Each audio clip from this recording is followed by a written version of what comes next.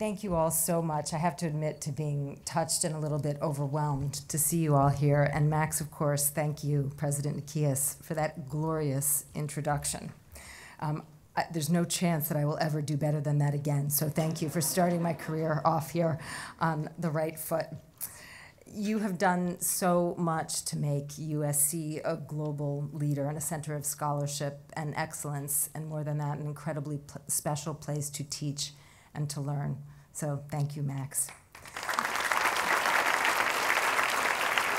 And Max is, as he noted, the first person that I met here at USC when, yes, I was at Moneyline, and it was the height of the tech boom, and I got sent to USC to report on a new academic center exploring the intersection of media and technology. And there at its helm was Professor Max Nikias, Associate Dean of Engineering.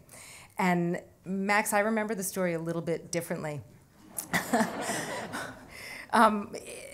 One area Max and his team was studying was immersive 3D audio. And to demonstrate what it was all about, Max brought me into this special theater where sensory deprivation would amplify, apparently, the experience of the sound.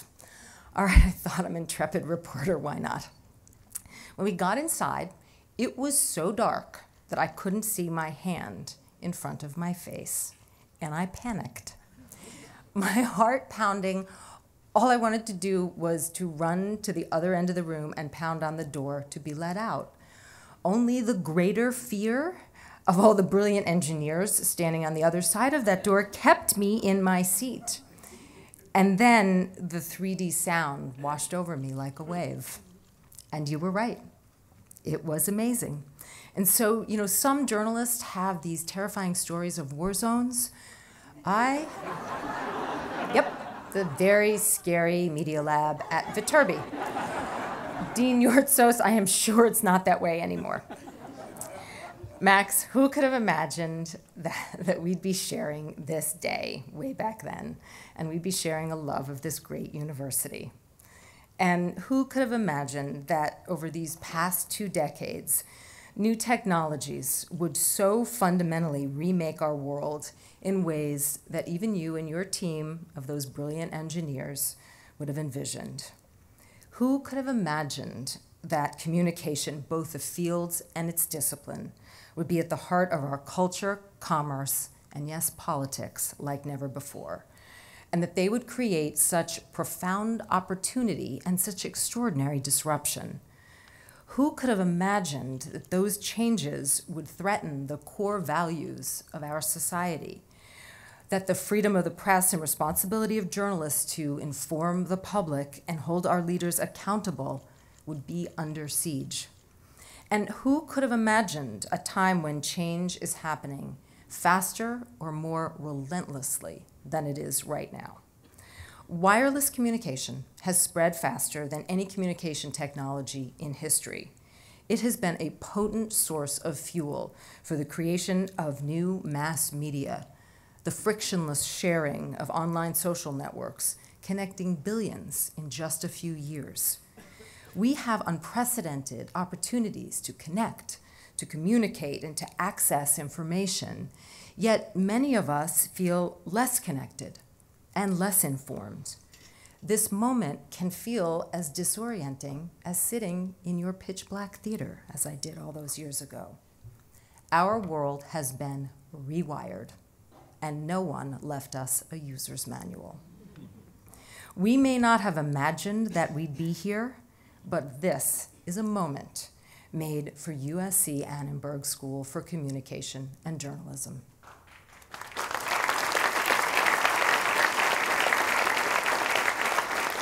This is the moment for us to lead the way forward. Our history has prepared us for this. Just consider the vision of our founder, Walter Annenberg, who said, "The right to free communication carries with it responsibility to respect the dignity of others, and this must be recognized as irreversible. Educating students to effectively communicate this message and to be of service to all people is the enduring mission of this school. Right there, embodied in Ambassador Annenberg's words, is our charge to use communication to understand the profound changes of our time. These words, too, remind us of the enduring values at the heart of USC Annenberg's work, a commitment to diversity and inclusion that is quite simply in our DNA. It's reflected in the breadth of perspectives and backgrounds among our faculty, staff, and students, and in all that we do, academically and professionally. Thanks in large part to the vision of Wallace Annenberg, there is no place better equipped to take on this challenge.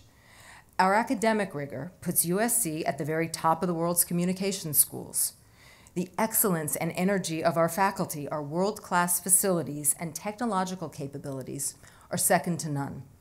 So too are our connections with our industries of practice. But to lead and navigate change, we need a new paradigm, one that borrows from the field of technology and from the spirit and energy of entrepreneurs, one that I used frequently managing growth in a new media startup. We need agility, fortunately already one of Annenberg's strengths. We need velocity to generate new ideas, test them, and if necessary, to change course faster than we're used to. We need discipline to abandon ideas that don't evolve as we planned, and the willingness to pivot with purpose and grace. All of this will create a dynamic stability, a comfort with continuous change that will help us lead the way into the future. We're beginning to put this new paradigm into practice. Velocity propelled the launch of our new BA in journalism. We need intellectually and ethically rigorous journalists now more than ever, and our program develops contemporary reporting skills, but also emphasizes the core values and ethics of the profession. With our Julie Chen, Leslie Moonves, and CBS Media Center, we've created an infrastructure to support innovation. It serves as a newsroom, a classroom, and an incubator for new ways of reaching audience. Scholarship and practice are both enriched by sharing the same physical and intellectual space. This new paradigm will drive three priorities in the years ahead: new foundations, new connections, and new conversations. By new foundations, I mean scholarship and teaching that help us understand today's dizzying change. One of the world's foremost communication scholars, who just happens to be our very own Professor Manuel Castells, has observed that any new form of social organization and any process of technological change generate their own mythology, where there's a gap between social change and our understanding of it. We will invest in scholarship to address this gap, which frankly feels more like a chasm, to define the transformation of communication in the digital age, examining its effects and implications. And that begins by investing in our faculty, our most precious resource, and one on which Annenberg's reputation as the world's preeminent school for communication relies. Over the past few years, we've added faculty with digital media expertise across all of our professional programs. And now we are adding to our tenure ranks, with 4 new professors joining us this fall, and we will be adding more in the years to come. We'll also accelerate innovation in curriculum and teaching across all of our programs: communication, journalism, and public relations, using a continuous, iterative process. I mentioned our new BA in journalism. Well, it's now time to reimagine our public relations program to fully address the transformation of the dynamic and growing PR industry and the global trends that are shaping its future: closer alignment with marketing, a focus on digital storytelling, and an ever-changing media mix. Every organization today not only has the capability, but the imperative to make its voice heard. And we need to prepare students for careers in a culture in which our stories and messages carry greater influence than ever before. To continue to attract and train the next generation of communication leaders, we'll also expedite the development of new and refreshed graduate programs, a process that's already underway. And we believe that media and news literacy is a core competency in the digital age. At a time when it's harder, as Max noted, to distinguish fact from fiction, and all too easy to ask Siri or recirculate a meme, we need to prepare our students to be savvy consumers and ethical producers of information.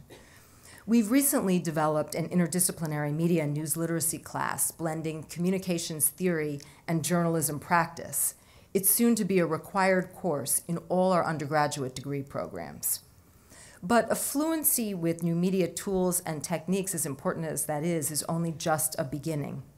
We'll develop courses to grapple with the ways in which new media technologies affect our ability to differentiate fake news from real, to understand the ways in which business models of our attention economy shape the design and intent of communication tools and platforms, and to appreciate what that means for users, to appreciate what that means for all of us. My second priority as dean will be to broaden and deepen our network of connections, to position ourselves along communication's new frontier. One critical area of focus will be to form and strengthen partnerships that help build the diverse, creative workforce our changing field needs. To do that, we'll increase our investment in career services and offer our students more opportunities for experiential learning. Our student services team is a hallmark of what we call the Annenberg advantage, a highly skilled staff working closely with our academic units and leveraging the vast network of our relationships. Their work is part of the reason our students are sought after by employers. In our class of 2016, 98% of Annenberg undergrads and 99% of students who graduated with a master's degree were employed within 12 months of graduation.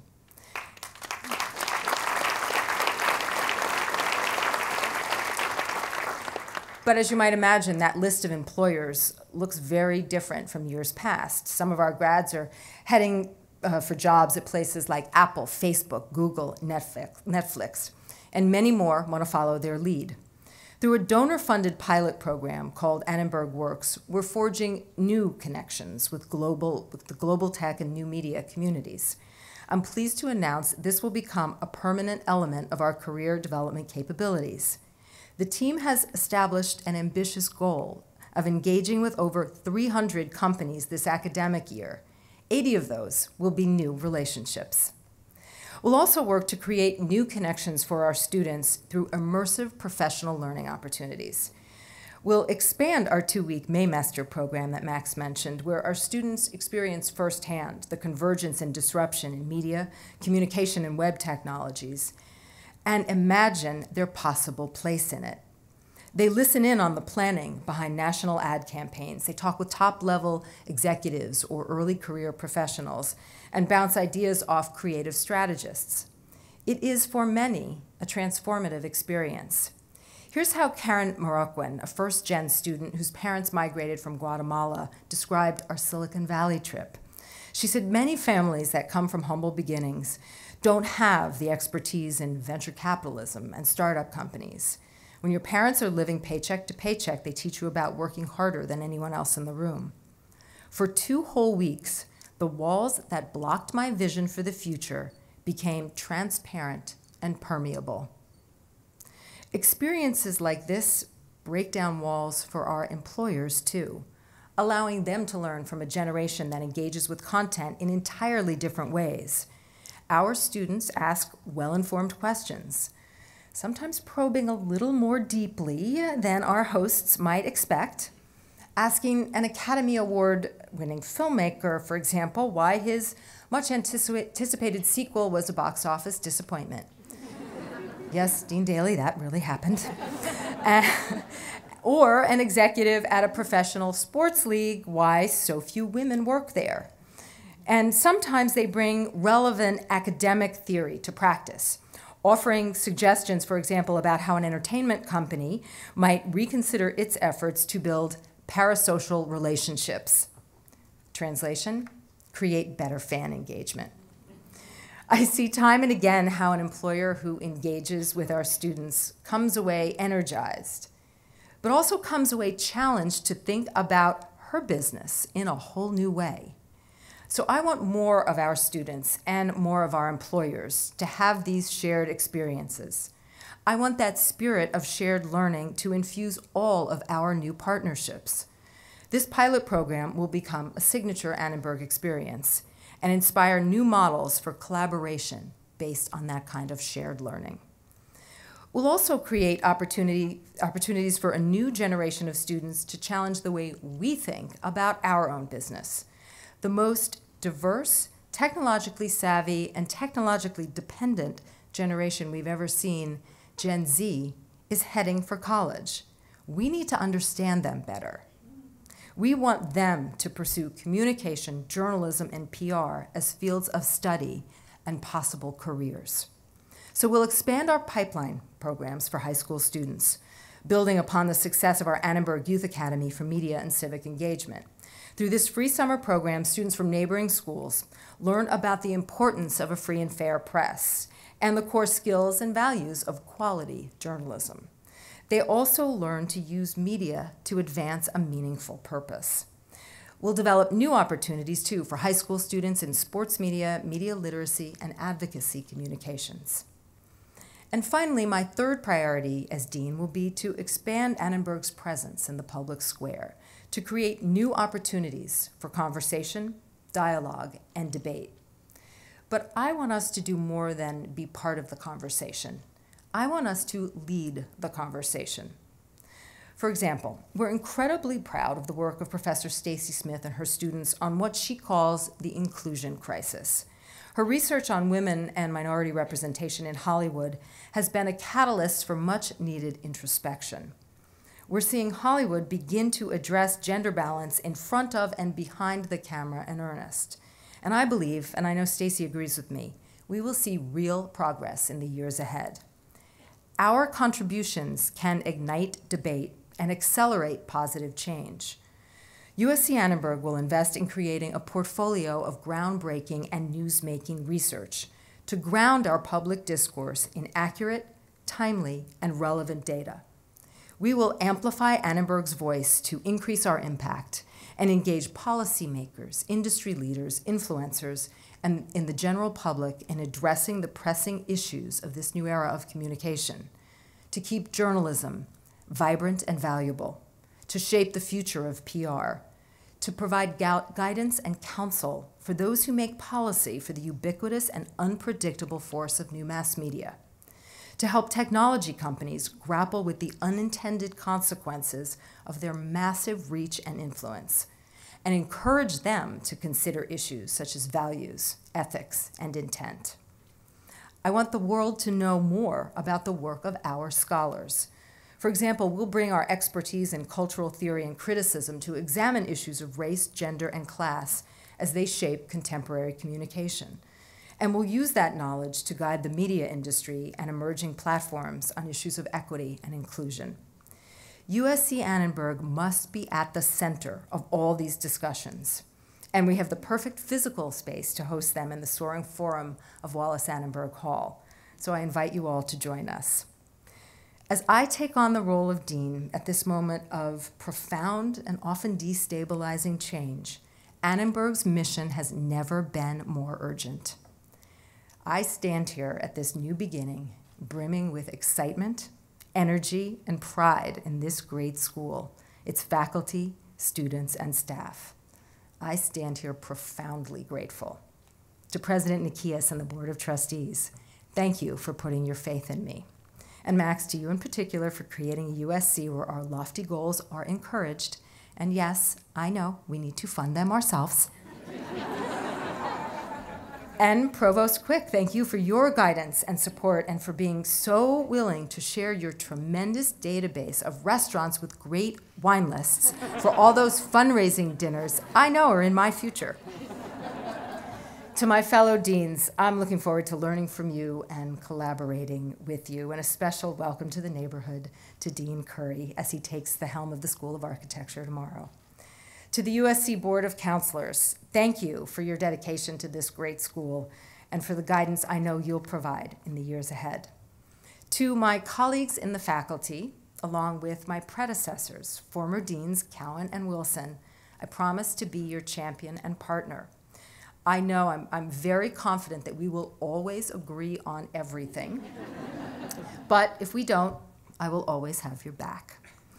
And to our staff, thank you for your continued commitment to our excellence. And most of all, to our students for inspiring me, for inspiring us every day. I'm profoundly grateful to be sharing this day with my family, and thank you, Max, for introducing them. My mom, at the helm of the clan with her wisdom, dignity, and grace. My sons, Max and Will, when I discussed the possibility of coming to USC Annenberg with them a few years ago, they said, "Go for it, Mom," and then asked if the job came with football tickets. They do, right? Yep, I took care of that. And to my husband, Bob Iger, who simply says, "How can I help?" I could not ask for anyone better by my side. And finally, thanks to two men who are not here, Walter Annenberg and my own father, Gene Bay, who Max mentioned.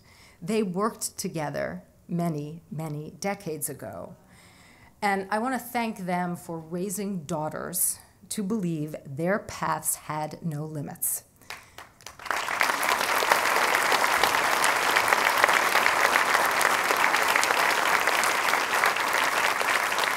And I am quite sure, never imagining their two daughters would cross paths in another century.